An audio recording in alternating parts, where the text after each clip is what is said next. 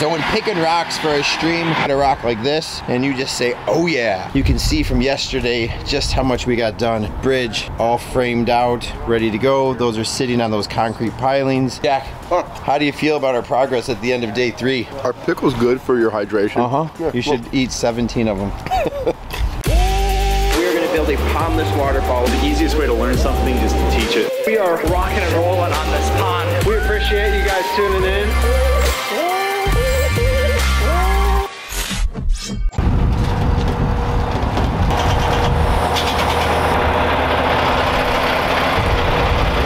A way to start a new day. New load of rocks. There's some big boulders on there. Perfect for this children's play area over here. We're gonna be setting those big flat ones in as outcroppings all over the place. I'm just so excited that today there's a little bit of sun. You can see it, partially cloudy, but it's not raining. Yesterday it was raining. I spent forever on a seam, only being able to get about 8 inches done at a time. So it just took forever. But today we've got one more seam, a little bit more stream, and then we'll be right into the wetland. So big day today. Yesterday we got all of this carved out in through here. I've got to seam this liner to this liner because there's just not enough of an overlap. That's only about a 4-inch overlap, and with pushing that much water through there, it's just not going to look good.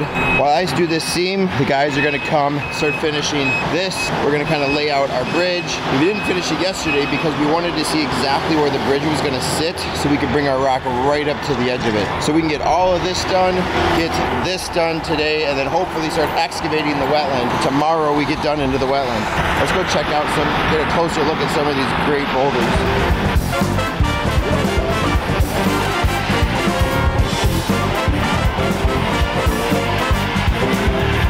So when picking rocks for a stream, it's just a little bit of a grade change, way more of a meandering type stream. I really am more drawn to rocks like this that have the higher area with the slow tapered section where we can make it look like the water's actually eroded parts of that away. Then you look at a rock like this and you just say, oh yeah.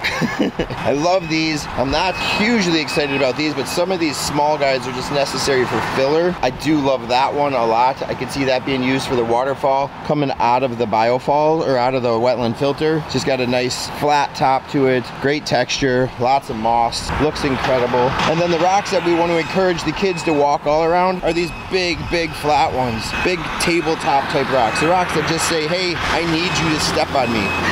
There's another one over here. And then of course a bunch of them coming off that truck over there. Each one we will find a home for, all special in their own way.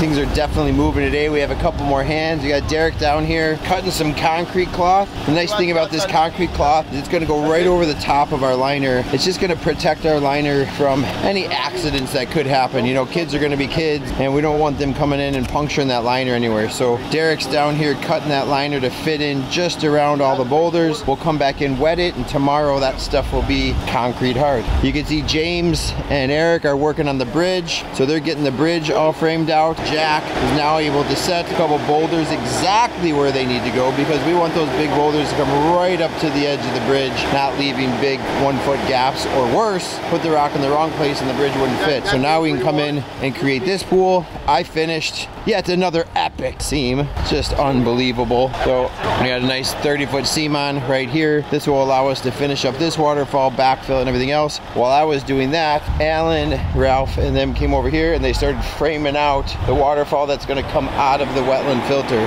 So really cool waterfall, and again, this weathered limestone just makes it so much fun, so easy to work with. You get the natural low spots, the natural high spots, high, low, high, so water there, maybe even sneak in a little little something from over in here. And then just past that will be our wetland filter. This is all before most people even wake up in the morning.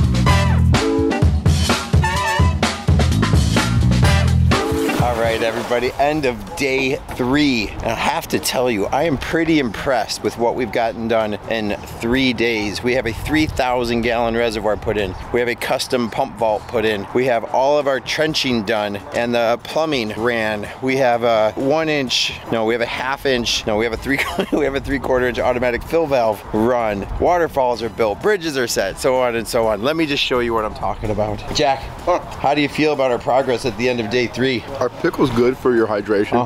Yeah, you should eat 17 of them. Sorry. Alan, how do you feel about our progress at the end of day 3? I gotta tell you, I think we really knocked it out of the park today. I mean, we've been doing really well, but today it seemed like, you know, edges are buttoned up. We've got a lot of the rock set. We've got a flat spot ready for our wetland. So tomorrow morning we can start digging that, and just look at all this. I mean, Look at it now. it's looking awesome. Unbelievable how much we got done today.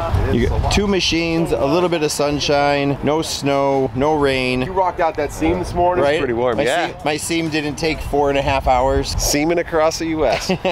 So we got this pump vault all finished up. This is gonna get a custom grate right over the top of it with a little hatch and a lock. Make sure nobody gets in there, messes with pumps, takes pumps, that kind of stuff. 3 3-inch pipes running all the way up to the top. You can see from yesterday just how much we got done. Bridge all framed out, ready to go. Those are sitting on those concrete pilings. Gets a few more supports in there, and then the decking can go on. We started adding some big rock just to try to scale that bridge down, making sure it didn't become such the focal point that it wants to be. Came up over here, you can see buttoned up this whole waterfall earlier this morning. You guys saw me seaming that liner back and through here, so we got that seamed, which allowed that liner to go out and then get all of this done. And what's so nice is with a site like this, where we have access over here, we have access over here, machines can be setting on this side and on this side, multitasking, getting all kinds of stuff done. Jack, Ralph, and Alan came over here, worked this morning while I was doing that seam. They built an unbelievable waterfall, and I want to show you all the details of it, but I think this is the perfect time to say we'll show you next episode where we finish that waterfall, finish the wetland filter back over in there, get this thing running, and show you guys exactly how we finish up everything out here. So you know what to do. Like, comment, subscribe, tell all your friends, and we'll keep doing this. Bye. Hey, you know what else? Why don't you tell me what your favorite part is? Huh? Yeah, do that.